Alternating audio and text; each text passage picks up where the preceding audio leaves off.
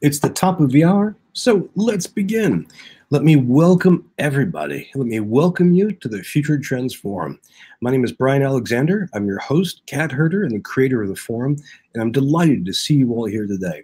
We have a terrific subject with a very powerful message, and I'm really glad that we get a chance to discuss it. Now, I'd like to introduce this week's guest. Adam Fenderson is a filmmaker. He and his wife have been making documentaries, and they're very, very powerful films. But what I'd like to bring him on stage for is to address his new work he and his wife have produced called Unlikely You. This is a documentary about some college students who tried to succeed at college and failed, and then are trying again and are wrestling with universities and colleges to succeed. Adam, welcome to the forum. Thank you for having me. Well, grateful to see you. Really grateful to see you. We introduce people and from all walks of life. We've introduced sitting politicians. We've introduced college presidents, journalists. And the best question we have in order to get people to introduce themselves is to ask them, what are you going to be working on for the next year? What's going to be taking up most of your time? Well, right now, so my wife and I, like you said, are filmmakers. And so what's taking up all our time right now is a new documentary that we're working on. But this is not about education. This is a little different from what we've done before. It's about small businesses in America. So that's taking up all our time up through basically, let's see, like through October. But then after that, we're going to go back to Unlikely. So Unlikely is the documentary that we premiered it at the Napa Valley Film Festival last year. And we've done hundreds of screenings across the country where they're all grassroots screenings is what we call them. And so there people are ordering the film to come out and show it at their university or at their school. We've done a few red carpet premieres, but now we are building up to the theatrical release of the film, which is really cool. So we have a new cut. We've cut the film down to changed it slightly from what it was in the past, and added some stuff, taken some stuff away, and now we have a theatrical cut that we've basically finished and are it's going to be in theaters in New York, LA, and DC, and then we're also now looking at a few other theaters, and we're going to be doing a run in theaters in late September or early October. And so stay tuned for the exact dates on when it's coming out, but that's what's going on right now. And then quickly after that, within a few months after that, we're going to be releasing on some sort of streaming platform, Netflix, Hulu, Amazon, iTunes, that type of thing. So that's all coming up. And then we're working with the foundations that helped us fund the film, along with some new foundations to create a policy version, so some clips from the film that we could create for policy events, so that we can use the film and the issues that we bring up in the film to drive conversation for the 2020 election about the importance of student success in higher education. Fantastic. What a terrific agenda. First of all, as a small business creator and owner, I'd love to hear about this new documentary too. As a small business ourselves, it's very in our heart. Yeah, but congratulations on the success of Unlikely. Thank you. I'm in the DC area, so let me know when the DC showing is there, so I can bring as many of my students to it as possible. Yeah, we absolutely will. Yeah, we're going to be hopefully having at least 1 week run in one of the theaters in the downtown area. Okay. Well, I'd like to show people a clip from the trailer to give a sense. So if you haven't had a chance to see this yet, let me just play this. Anybody who's been educated knows you have to get a college degree because that's how you can take care of your family. Why would I not graduate in 4 years? 4 years is the norm. I didn't have any resources at school. They didn't have counselors or anything like that. $10,000 for 2 semesters. The fact is, only 50% of those who start college actually graduate. Most universities are doing a terrible job, and students are the ones paying the price. They're bringing in students. They're leaving them with an incredible amount of debt. The easy explanation for why these students aren't graduating is, they're poor. You can't just educate the upward 5% of the population. That's a problem. It's perpetuating inequality. And when our completion rate compared to other industrialized countries we came in last. It's like the world hit us like a boom. In America, we have a one-size-fits-all system. Either prosper or fall through the cracks. I quit my job to go back to school. My parents came for a My better parents life. came I really for a want better to life. make them I really proud. want to make them proud of me. I have to do this. I'm gonna work at school. At the end of the day, you need to get that piece of paper. Everyone needs the opportunity to get an education. Whatever you're dreaming about, that dream can become reality. Any university can redesign themselves around student success. So we have to start a movement. Because let me tell you, getting education right is the single most important thing we can do in America today. Period. Well, who's ready to graduate? For the first time in my life, I was excited about school. To only get A's. I feel like I'm ahead of the game. I feel like I'm ahead of the game right now. Are you ready to say aye? I do this. I'm going to benefit our lives.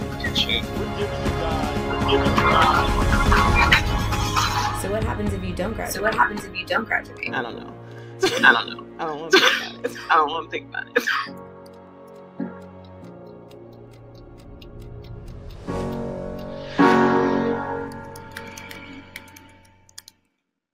Wow. What a powerful, moving trailer. So friends, if you're new to the forum, the way this works is I start by asking our poor guest a couple of questions of mine. And then what happens is all of you chime in with a torrent of questions of your own. So I just want to get the ball rolling and ask a couple myself. And then please, I'd love to hear from you all. Remember, if you're new to this or if you haven't been here for a bit, remember on the white strip, there's different buttons. So press the raised hand if you want to give us a text question, or or if you want to join us on stage, or click the question mark if you want to give us a text question. So I got to begin by asking Adam, what led you and your wife to this particular topic? What interested you enough to spend so much time on making a film about it? So my wife her name's Jaye, and we are co-directors on all the things that we've done. And she was a college admissions officer at Columbia University. I actually think I saw somebody here from Columbia. So hi. So she was a college admissions officer, and she read applications and realized very quickly that it was really only low income, it was really geared towards higher income students, and that she watched as a lot of low income students like herself, she was a low income student, were turned away. And so she left admissions because she really wanted to work in film and television. And our first documentary was called First Generation, where we followed 4 low-income students who were trying to be first in their families to go to college. We really wanted to understand the challenges of low-income students and see, how the competition to get into college and what it takes to get there is really geared toward the wealthy. And so we wanted to kind of look at the other side of that. And then once that film came out, and we did a bunch of screenings and got some sponsorships and did some cool stuff with it. And then after that, we realized that people were saying, what's your next documentary? You should look at completion. It's not just about getting to college, it's about getting through college.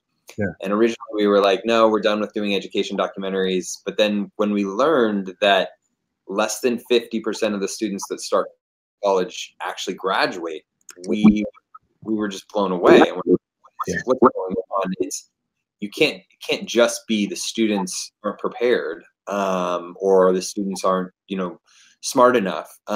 There's got to be something else to this. And so we started investigating it, and that kind of drove us into this direction of saying there's a big issue in higher education where it comes to the institutions that are not serving the student population that we have today.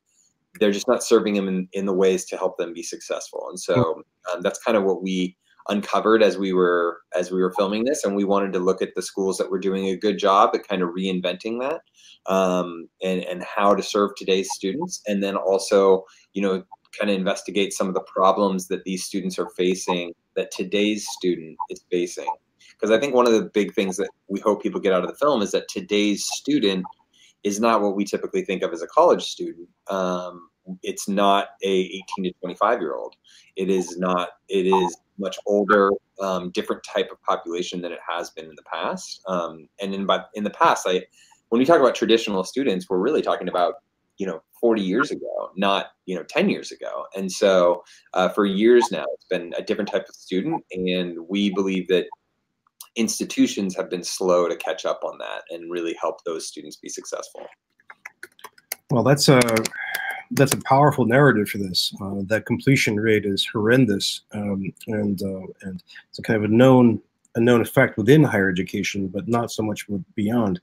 And you're absolutely right about the change of the population. We normally don't think about this, but there's still the idea the typical college student is 18 years old, coming from a prep school, perhaps, going, and something like 38 to 40% of the students are now adults.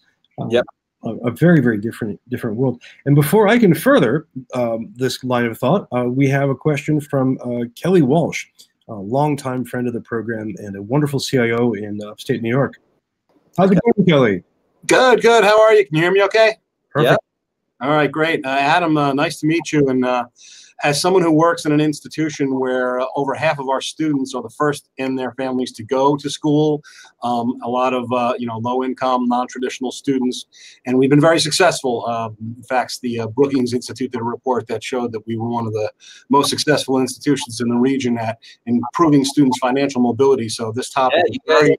You guys, Raj Chetty's put you guys pretty much up there. I know about that. Yeah, that's right. Oh, yeah, great. Yeah, so this topic is near and dear to me.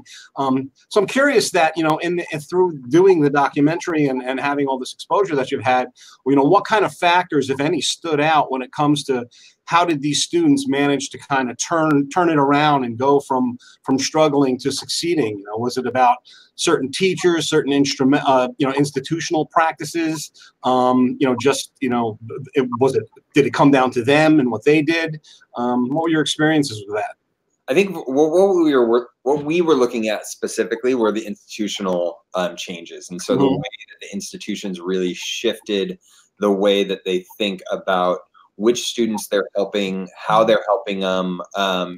We really shifted away from getting into college, which we talk a little bit about, and how it is really driven for the elite and for the wealthy, especially some of the top tier schools that have these amazing graduation rates. Places like Columbia, where my wife worked, it is, and she narrates the film from her point of view.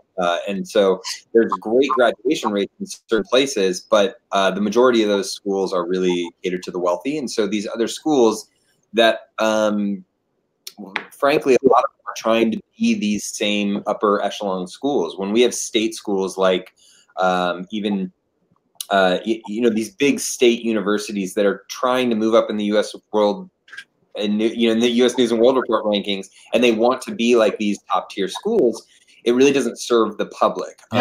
We see these low graduation rates, and so we looked at these schools and said, hey, which ones are doing a good job?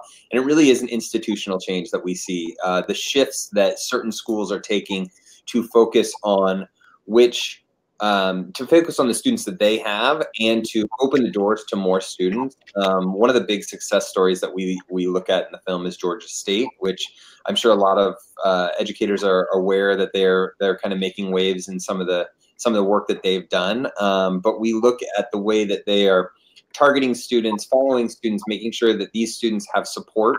We are also looking at some other schools that have different ways of educating students. So we look at a competency-based program and how that we believe that competency-based education can be absolutely excellent, and that if we can focus on that, we can turn it into something that would be not just supportive to the students, but also help the school scale to a larger amount. Now, their graduation rates are tough on those because it's a newer system. But we do think that there's ways to pull people back in that have finished and help them get a degree at a lower cost that is a quality degree. And I think that that's one of the tough things that everybody talks about. It's like, what's a quality degree? But I think that there are a lot of opportunities out there that universities and college systems can take advantage of to actually support the student. So of course, every student needs to put their own effort into it. So yes, we need to look at what the students are doing as well. But if we stand back and just say, well, the reason why they're not being successful is because they're not working hard enough, and 50% of the students just aren't working hard enough, apparently, that's just not true. Like it's economically and socially, we need to make sure that we have more students with some sort of post-secondary degree. It's not just, feel good, let's help out these students. Like, we need to do this economically to stay competitive. So if we don't shift, and if the university systems don't shift to make sure that these students are being successful, then we're missing out. Excellent. Kelly, before you go, is there anything that you and your institution do that you would add to this that's successful?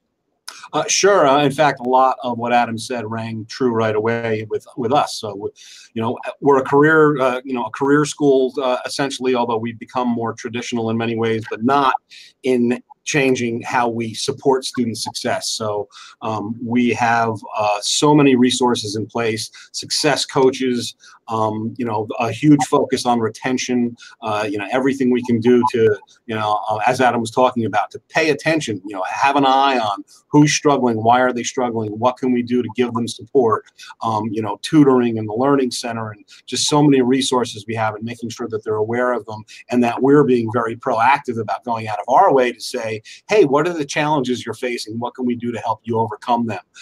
As well as paying attention to financial, because that's one of the big reasons a lot of times students leave. They're just, they have life situations and changes that cause them struggles there. So what can we do to be flexible to help them get through those things? That's wonderful. And I think, Kelly, we may need to bring you back or have a session on your campus to talk about that. Sure. Raj Chetty is not an easy person to impress. Let me come back to something that came up in the trailer, and I think this also came a year ago in the forum when we had Sarah Goldberg-Rab as a guest. We do, ever since the 1960s, we've had this pretty elaborate system of financial aid, everything from federal aid to state aid to institutional aid. It's very expensive. It's very extensive. It can be quite bureaucratic. Why is that failing? I mean, how come? What's wrong with that system right now? Sarah Goldberg-Rob's going to be the one that's going to tell you all about why it's failing. She's a force out there. I would not be able to specifically say why it's failing. I think that there are lots of things that the financial aid system is struggling with. I believe that universities, the price has obviously gone up so high in the same way, and so we're running into a lot of these issues where the price it's just pricing people out. But I do know that there are also a lot of opportunities that students don't know about, and I think that that's a big issue. And this has been an issue that we've been looking at for years now, where it's like, it's amazing to me that students have this idea, this assumption of how much things cost, that they don't realize that there are opportunities out there, that there are other options. And every school will tell you, we've got this, and we've got this, and we've got this way, and this way, and this way, and this way to help it. But I don't think the students know that. I don't think the information gets down to the students at the same level that it should. And that's from getting in all the way to graduation. And so I think that there are a lot of issues that the financial aid system needs to look at. And there's federal level, there's state level, and there's institution level. And I think federal, obviously people are talking about it at the federal level. That's all over the news right now. But I think that at the institution level, it's going to be an individualized system. So each institution really needs to look at what they're doing, what they can do to help. At the state level, it's like, can we allocate more funds to the institutions? How do we do that? Does there need to be some sort of accountability to who gets the funds? I mean, there are so many questions about how to make sure that the schools are getting the right funding and that this funding is getting down to the students. It's an incredibly complicated system. So I know that Sarah's way better at this than I am. And she was a passionate guest, and I wanted to hear what you had learned. So thank you. That's a terrific answer. And Kelly, thank you again. Thank you again for being here. Thank you. My pleasure. Please join us for more questions before the hour is out. We had a question from Jason at Columbia, actually, and he wanted to know more about the storytelling side of things. This is making this film was quite a challenge. It's not a visual topic per se. How did you turn college success into a compelling narrative in video form? That's a tough thing to do. So I think that at the heart of every story is the characters, right? So there's so much information that we wanted to get across that we interviewed so many experts, and so we have a lot of the stuff that's in the film is going to be the experts talking, as well as we created some animation with some characters that kind of help us explain these details in an understandable way. So there's experts and there's narration and there's animation that kind of gets the information across. But at the heart of every story are the characters. And so we followed 5 characters or 5 students through their everyday life, and we see the struggles that they go through. And hopefully that is what people watch the film and you may remember this stat or that stat, but what we really want you to do is connect to the characters and understand them and feel like you can understand their struggles and what they're going through. And then that's what makes any story compelling in our opinion. So there's plenty of movies out there that are just talking heads. But if you don't get to know the people behind it and the people that are actually affected by this and see their lives, and in the film you meet them and their family and their children and the school that they're going to, and you really see the struggles that they are facing, as well as their successes. And so you can cheer for them and you can cry with them as well. We have more questions coming in, and let me bring a few folks up on the stage. And friends, so you see how easy it is to join us up here on stage, and also to ask questions by text. So please fire them off. This is a rich subject. I'm going to add a little thing here. You should see a little teal colored box on the screen. If you click that, you should be able to join us up here on stage. And we have a longtime friend of the program, Tom Riley, who has a question. Let's see. Hi, Tom. Hello. Basically, I'm working our climate crisis, and it's now very clear that during the work life of the people we're training, we will achieve some stabilized human society that fits the planet. And there's just a question of how many people are going to be alive for it, between 1 billion and 6 billion. So and this is one of the most dramatic things that's happened in human history, and we just are not presenting it to our people, to our young people. We're not talking about it. And I've been trying to do so, wrote a bunch of short stories, then we wrote a screenplay. And the question is, what can we do with the screenplay? How do you move it forward? It seems to be your area of expertise. That's a good question, Tom. Making a movie about any topic is one of the most difficult things in the world. I mean, there's so many. We actually just took over these offices from somebody that was working on a climate change documentary. So there are multiple documentaries coming out there about climate change. For us, every time we are making a film, financing comes from different places. The film that we're working on right now is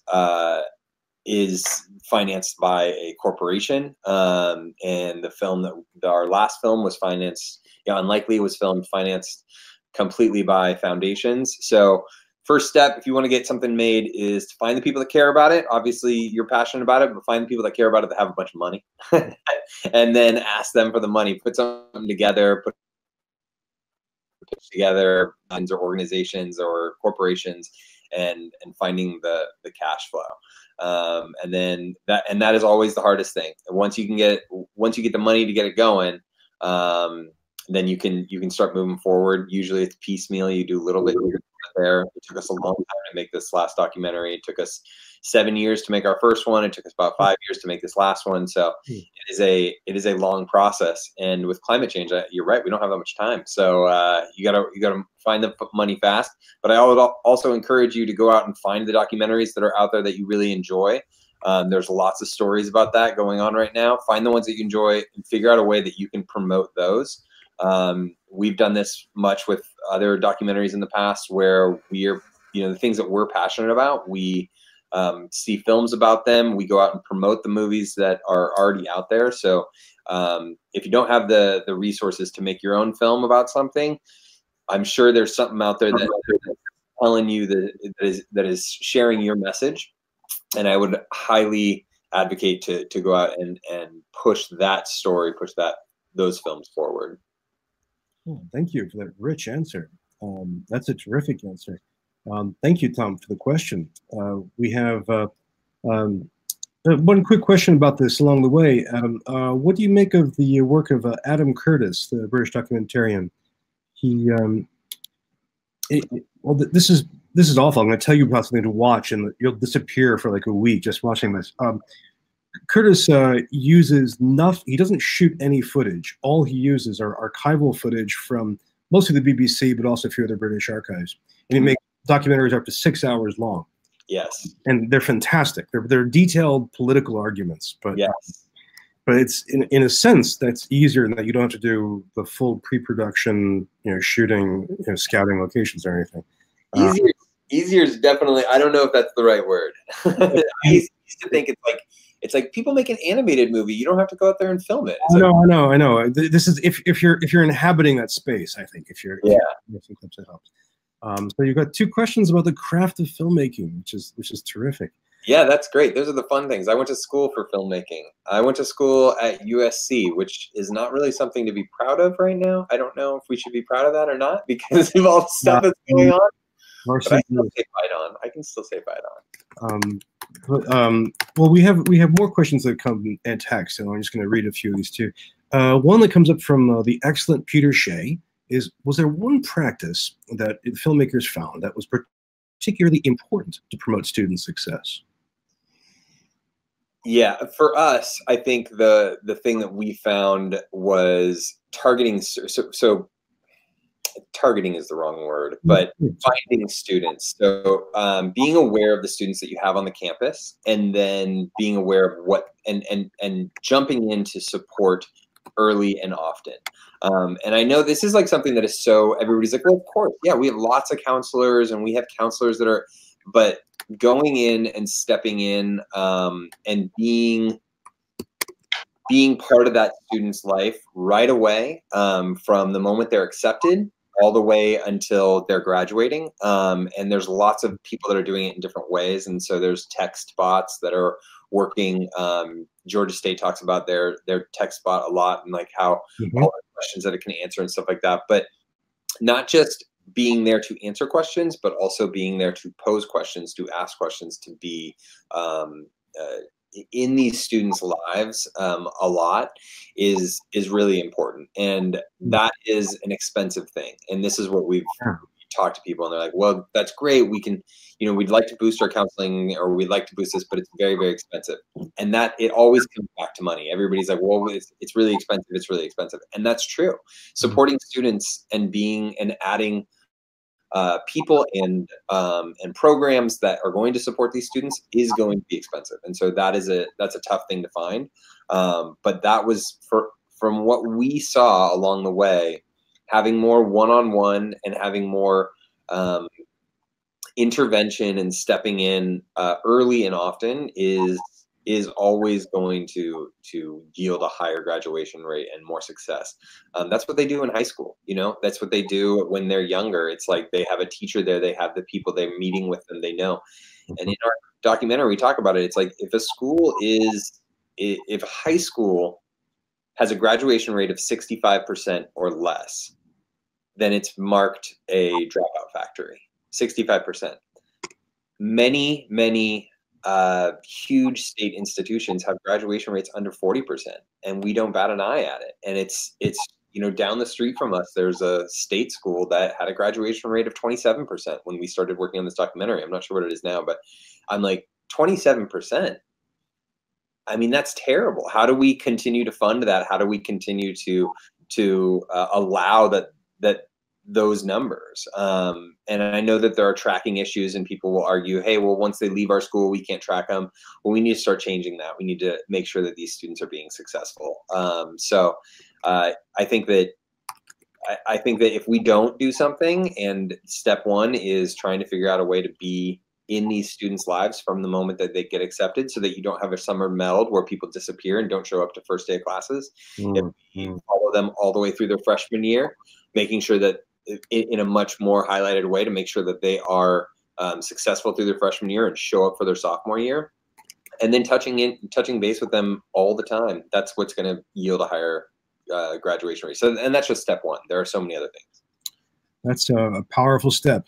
And I want to bring up another guest who has a question precisely along those lines. This is Jacob. Is it Gowell or Gowell? It's Gowell. Gowell. Nice of you to come. Thank you, Jacob. Mm-hmm. So my question is, have you encountered any ideas for improving retention rates that cost exactly nothing?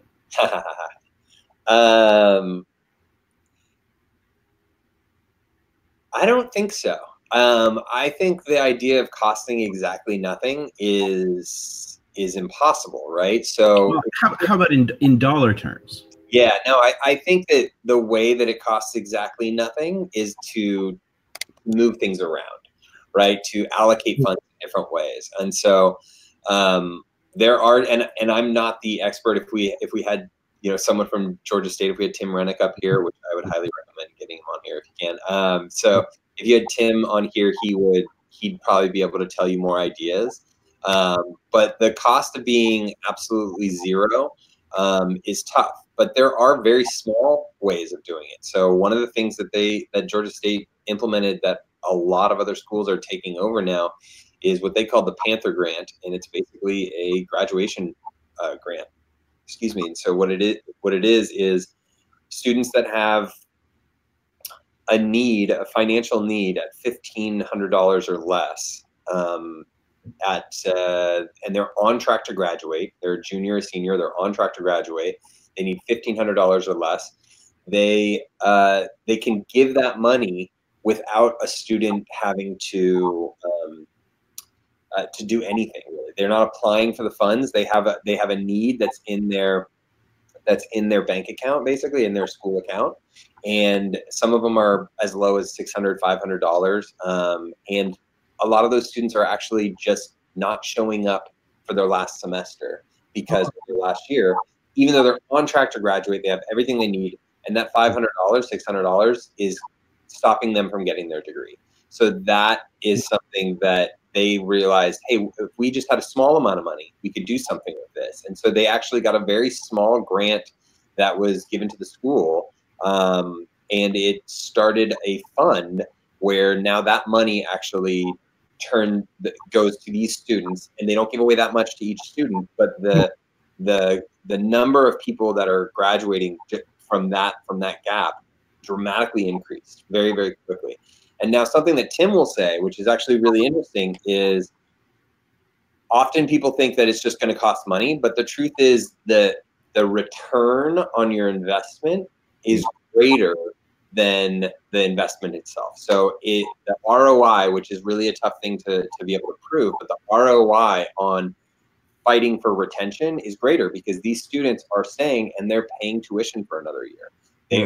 They're staying in their dorms doing all these things. So the ROI is there, and I can't point to all the numbers, but every time I sit with Tim and I hear him do his spiel, I'm blown away that the school is not just spending money to make sure these students stick around. They spend money and the students stick around, and then it pays for what they've spent. So I don't think that starting from scratch and saying there's no money, it's not going to cost us anything is going to be that easy. But I think that there are lots of ways that you're going to get that money returned in the end, and that's just something that you have to fight for.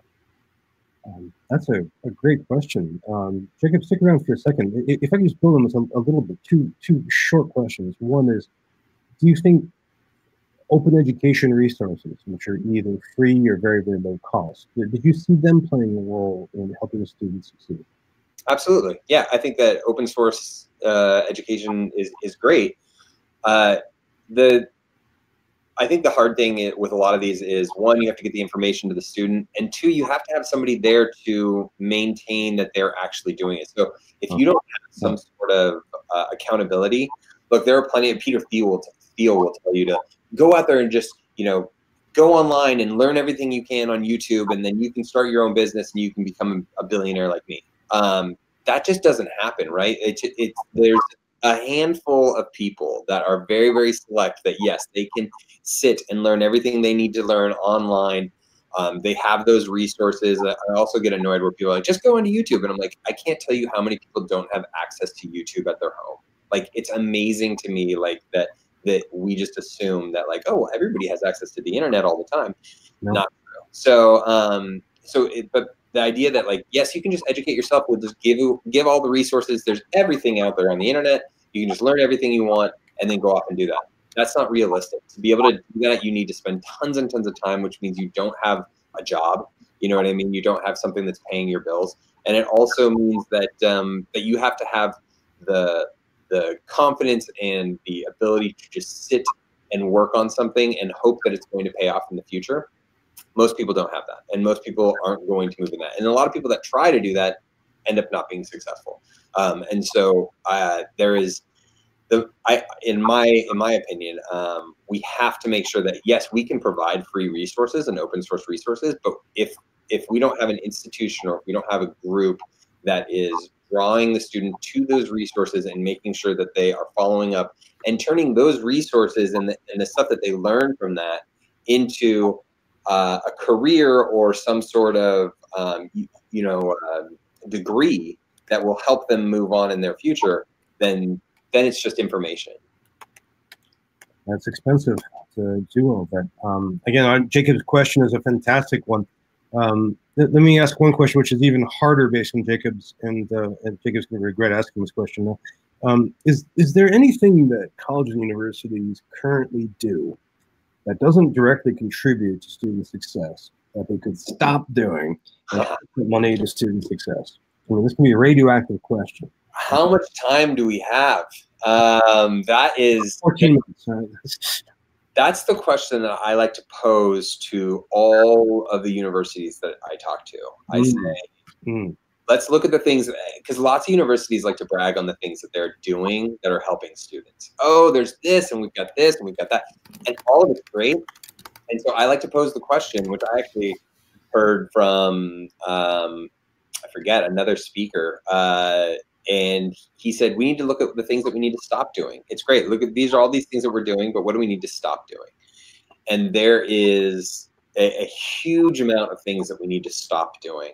And I could get into, so many of them, but it really depends on the school level. So each school has a different, how much money are you putting towards certain things that are not actually serving student success? And my argument is, I want everybody to go online, go to your school's website, and read what your school mission is. Just find out, like, what is your school's mission? Right? So everybody's got a mission statement. It could be a sentence. It could be a few paragraphs. What is your mission statement? What is the goal of your school? And then look at every dollar that's being spent. And every time we have board meetings and trustee meetings and we're trying to push money into this and that, let's make sure that it feeds the mission. Most likely the mission doesn't say something like, we really want to move up in the U.S. News and World Report rankings. I'm just sure it doesn't say that. I would be really surprised if it was like, we want to be a higher ranked school. That's just not that's not what's important. Most often these missions are going to say things like, we want to be creating graduates. We want to be creating, educated people and sending them out into the world.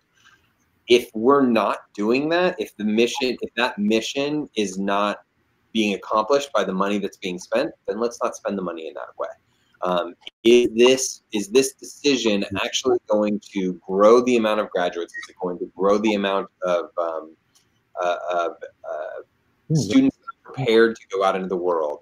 If it's not, then let's rethink the way we're spending that money. And so I really do. I challenge everybody to go and look at what the mission is of the schools that you're supporting. What is the mission?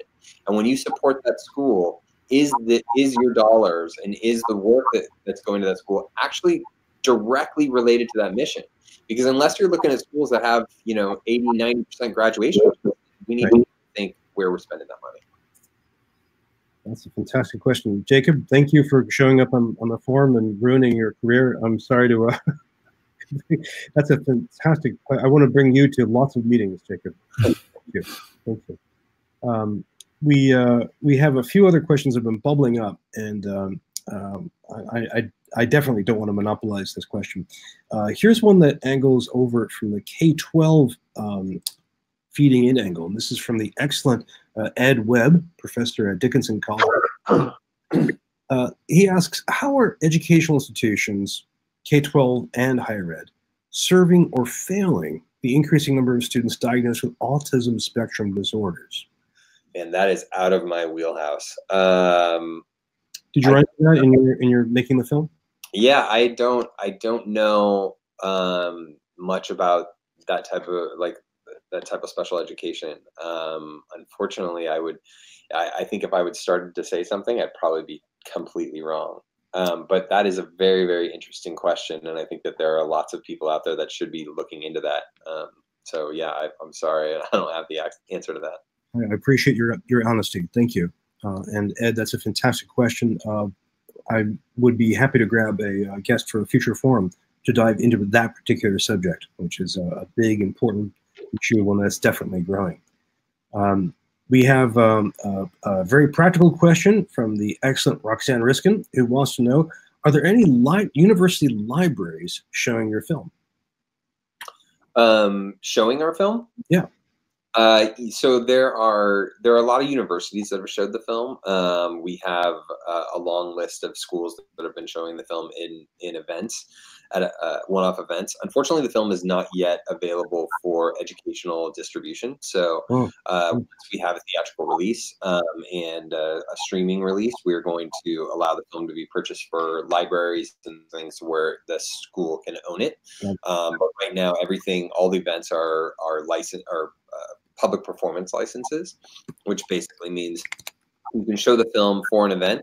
And if you want to, this is an easy time to plug the film. There's a little button down in the somewhere that's got the big U from our poster. That should take you to our website. And if you are interested in hosting screening or you want to do an event around the film, you can fill out the form there, and that'll get shot over to us, and we will be able to be able to follow up with that.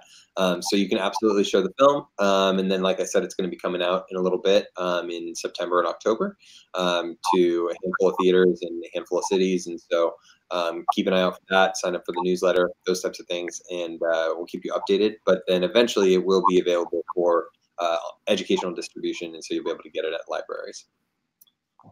Thank you.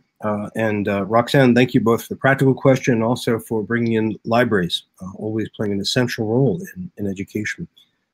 Friends, we have time for about 2 more questions. So now is your chance, if you haven't had a chance to ask already. This is also the part of the program where we tend to push discussion towards the future if we haven't already done so.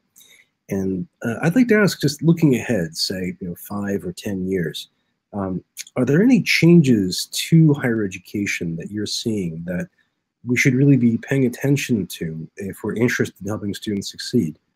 For example, are you seeing rising numbers of non-traditional students, i.e. adult learners? Are there any rising challenges that we really need to be taking into account that are going to be bigger in the future? I think that, obviously, so much of the conversation, I just read this wonderful article that was on Third Way about what